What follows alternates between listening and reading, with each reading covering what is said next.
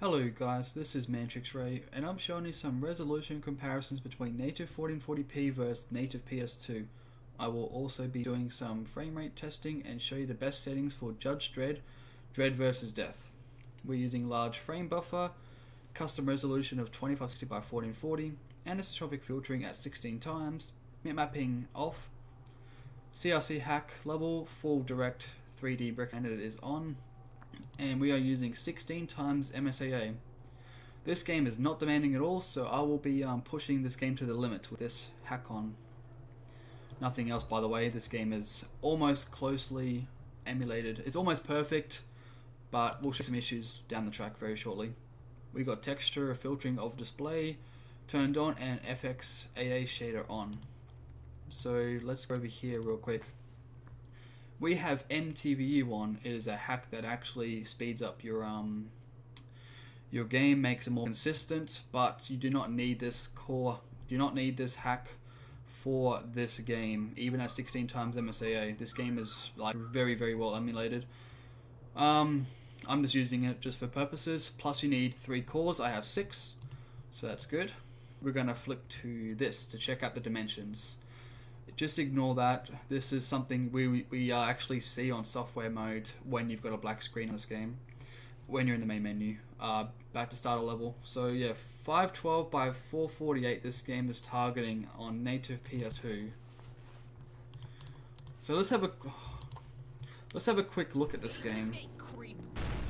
So as you see, we're in the mission called Hospital, and this is native PS2. And yeah, as you see, the game's got a lot of shimmering on the screen, quite blurry.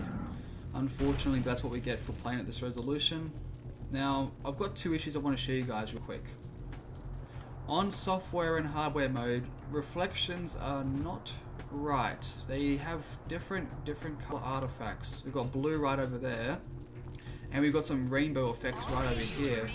But let's go to native 1440p and have a look at this comparison. So as you see, this is native 1440p.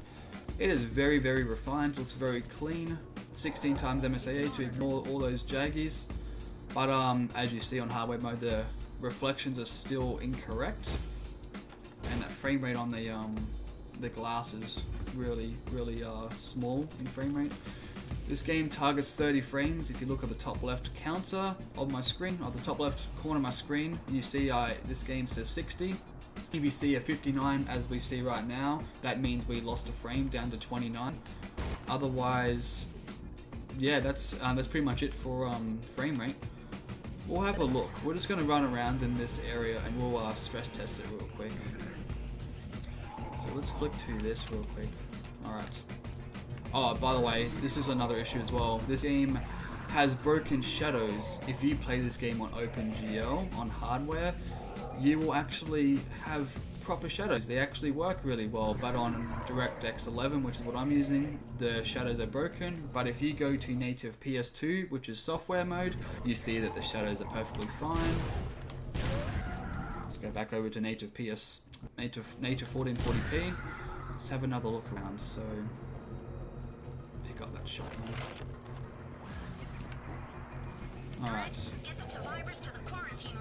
Yeah, so just using my shotgun killing enemies, and there's really no drops at all. I played through this whole game. I am on hard mode. I finished the whole game on hard mode, and obviously I had barely no drops at all, even with MSAA on.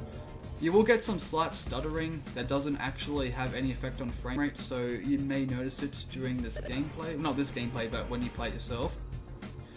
But other than that, this game looks absolutely beautiful. There's a few minor issues. FMVs still have flickering even though large frame buffer is on, and also anisotropic filtering for this game. Even with 16 times MSAA on, you can still see there's some shimmering on the floor. It just seems like that this is one of the games that has broken anisotropic filtering even at 16 times. You turn it off, you will not notice a difference. It still has the exact same effect. So for some reason, some settings do not work for this game. That's just my opinion. I could be wrong. But anyway, other than that, that's pretty much it. That's native PS2. This is native 1440p. Runs fine.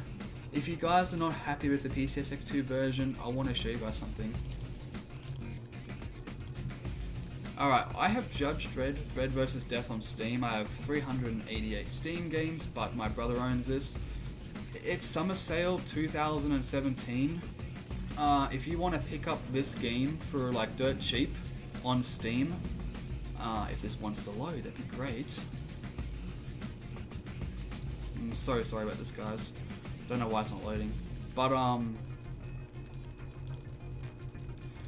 yeah, because this game runs at native 1440p on PCSX2, but Judge Dredd on Steam, as you see, you can buy it for $2 USD because it's summer sale right now. The game runs at 60 frames, pretty much locked the whole time. So if you want to play this game at 60 frames, go grab the Steam version right now. It is 75% off. The problem is you cannot play the game at 2560 by 1440. The game only targets 1920 by 1440, which is not widescreen mode. It's actually targeting 4:3 aspect ratio, where the PCSX2 version can go up to 8K at 16:9. So it's really up to you guys if you want to play the game at 60 frames. Right now, here's a heads up. Go buy it right now. If you are looking at this video around June 25th to July 6th is when the summer sale ends. Other than that, sorry, just wanted to quickly have an advertise for Judge Dredd on Steam. They deserve some money. That'd be great. But other than that, hopefully you guys enjoyed this video. And yeah, thank you for watching. See ya.